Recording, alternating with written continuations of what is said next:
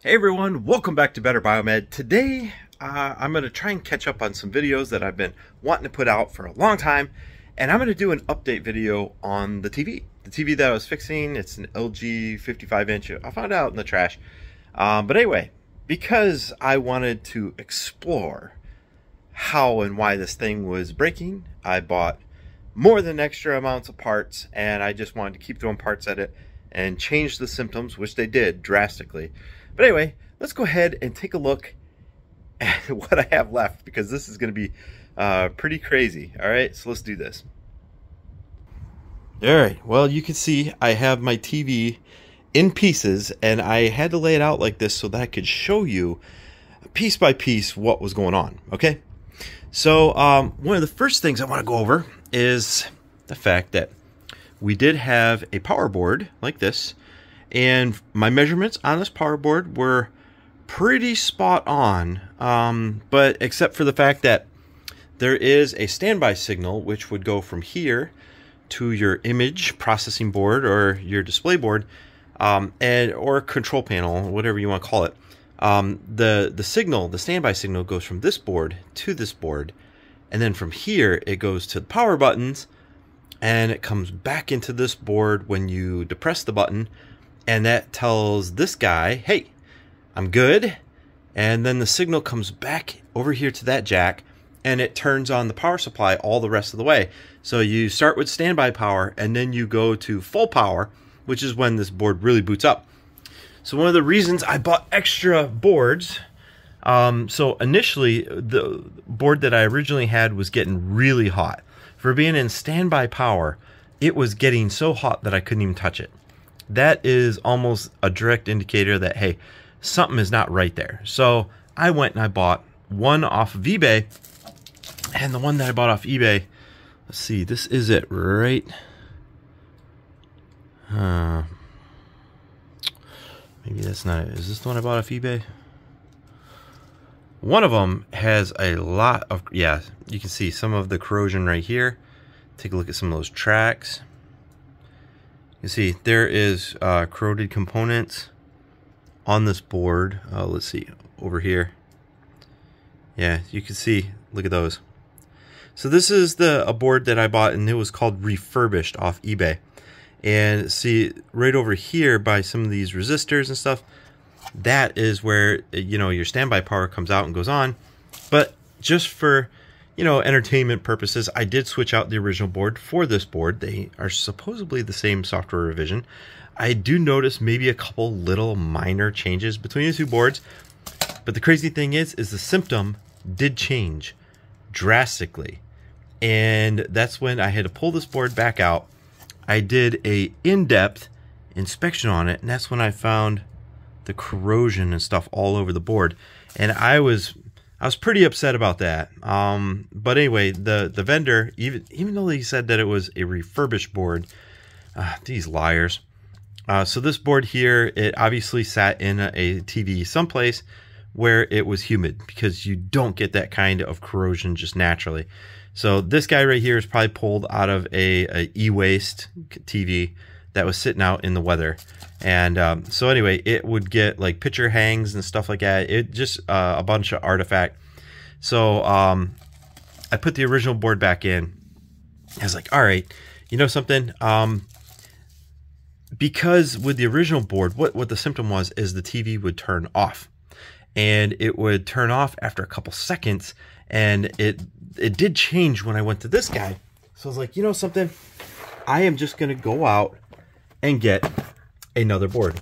So I have this board right here, which I put in. This one here is a brand new board. It's not refurbished. It's brand new, original stock. And while I was at it, I went out and got a brand new power supply, and I changed all these out in series just to see what the symptoms did, how they changed. And believe it or not, they did change a little bit. And then I got to this little board right here, and this guy takes your image, and it distributes it between two different sections of your TV. So it's like a multiplexer. A multiplexer takes an image and it can divide it up. And anyway, I'll get to that in just a moment. But in the end, I knew down in my heart that none of that was going to solve the problem, because LG TVs, they have a long history with LED drivers. But anyway, the reason that I can do this and just go down the rabbit hole with some of these repairs is because, for one, YouTube is going to pay me money for these videos, which definitely cuts down on the loss. For two, I can actually take these parts and put them back on the market because they were working, they were functioning. The symptom stayed the same regardless of what parts I threw in. So the board I got my money back on, that one's obviously going to go in one of my bins. And it's going to go in one of my bins because there are certain components on the surface here, especially like some of these USB ports and stuff.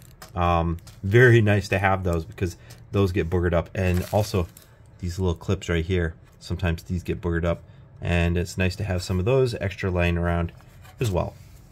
So anyway, I have all my parts. The TV symptom technically did change. I changed out the power supply today. I've been waiting for a long time because I knew it wasn't really going to solve the problem. But then again, I had standby power that was disappearing. So when standby power disappears, the whole machine shuts down. So I was like, okay, well, this is the unit that creates the standby power. In reality, what it was is as soon as the set notices a fault with the LED system, then it shuts it down. It shuts it down with no notice whatsoever, even though on the screen it looked absolutely beautiful.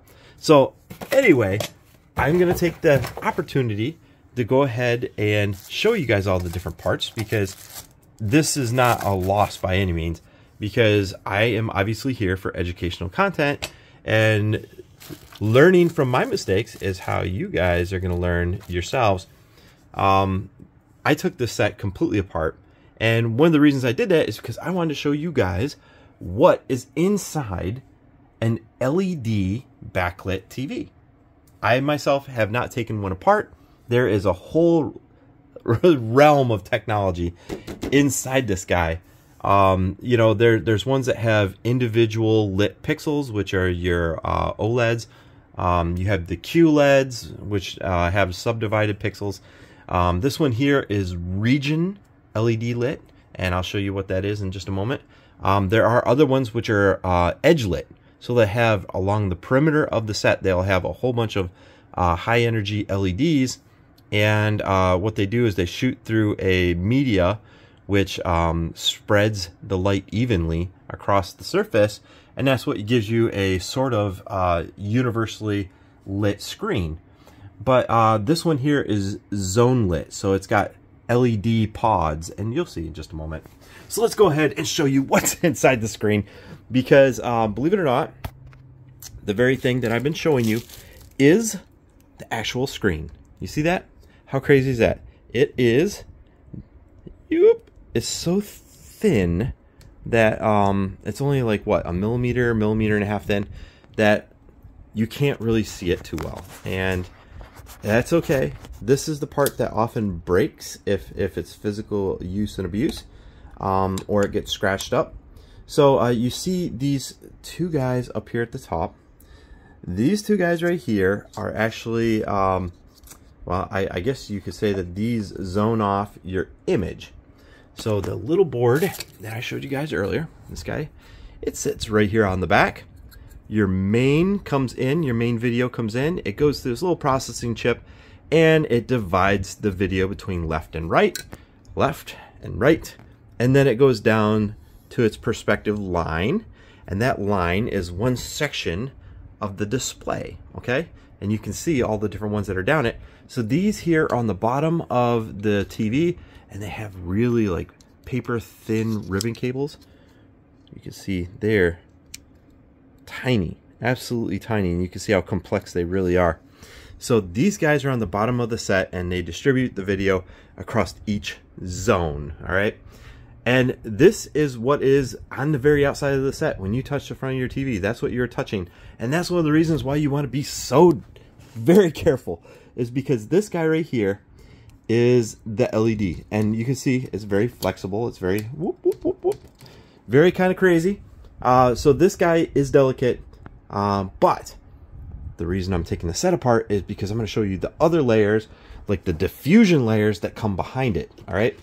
So the next layer, you can see that this one here is semi-glossy. You see that? How cool is that? So this layer here, it is translucent and it's got some shine. And these layers here are going to be for transmitting a correct color of white light and to make sure that it's diffused evenly. So first one we have is the slightly glossy one. Very cool. Look at that. So I actually am going to reuse these materials. So even though the TV is going to be a loss because there's no way I'm going to go through and buy the LED drivers, that's okay because I really dig these materials.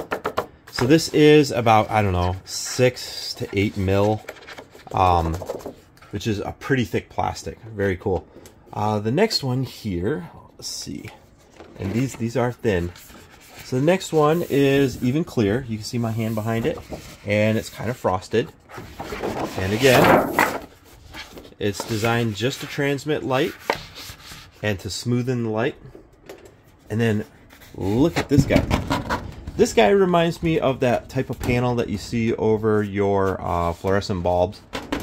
It kind of feels exactly like that. This one here is a material that I really wanted to use. This is a diffusion grade. And what it is when you shine a light through it, it's going to spread it out. And then these guys here are going to spread it out even more, okay?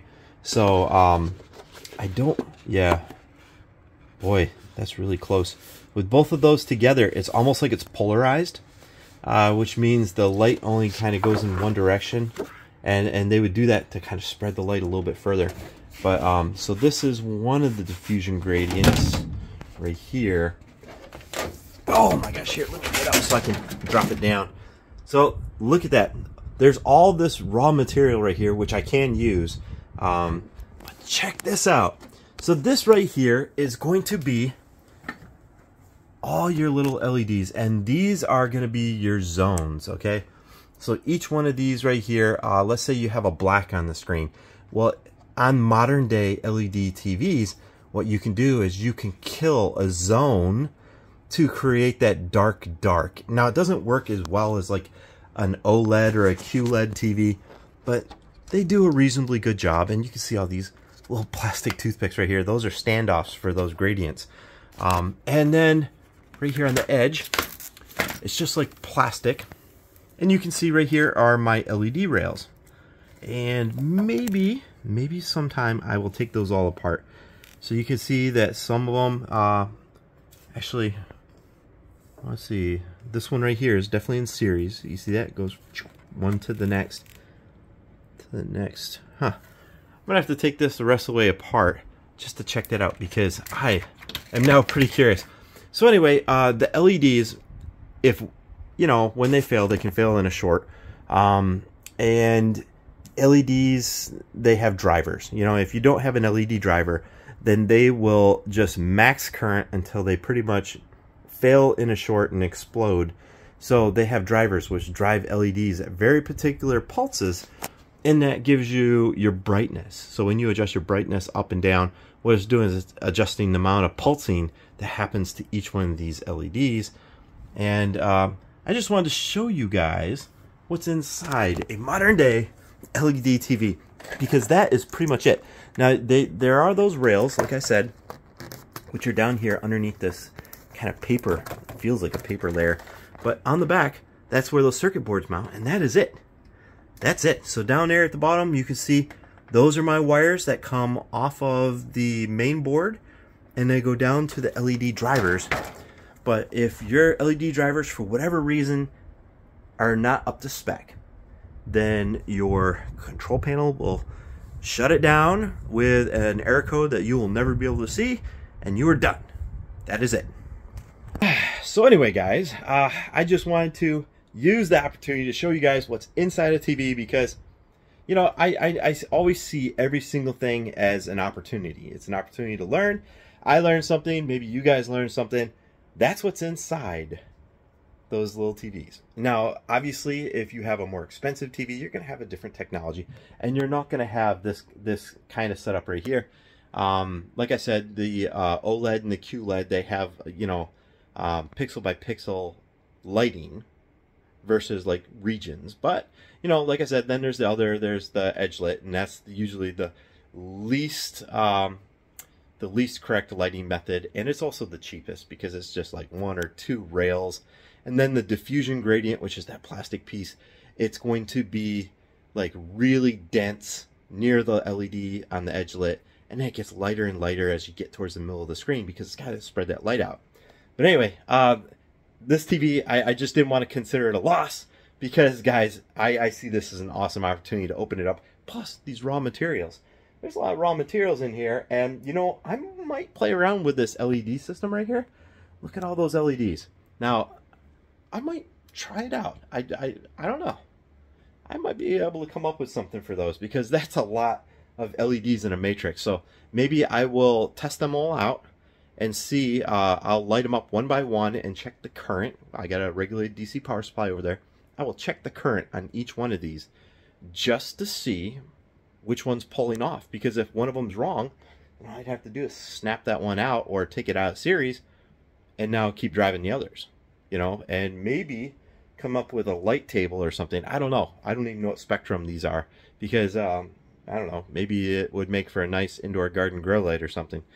But who knows, man. All I know is that I want to take this opportunity to show you guys what's inside a TV and to give you guys an update, because a lot of people have been writing me about what's going on with this TV. And, you know, it's just been kind of sitting here off to the corner. I've been busy. I've been traveling.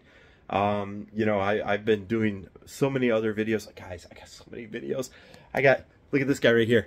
I have a BC biomedical box right here. And I've got to open it up because that one is probably, I might open that one for Christmas. Because I think that's going to be like my Christmas present box. And it's something special that the guys over at BC, they sent to me. And we're going to open it together. Let's do it on Christmas. I think so. Anyway, thanks for watching, guys. I hope you enjoyed this video. I just want to let you guys know that even though something is broke, always take the opportunity to explore it and see why it failed. And if anything, learn something about it by taking it apart, because it's already broke, right? Thanks for watching, guys.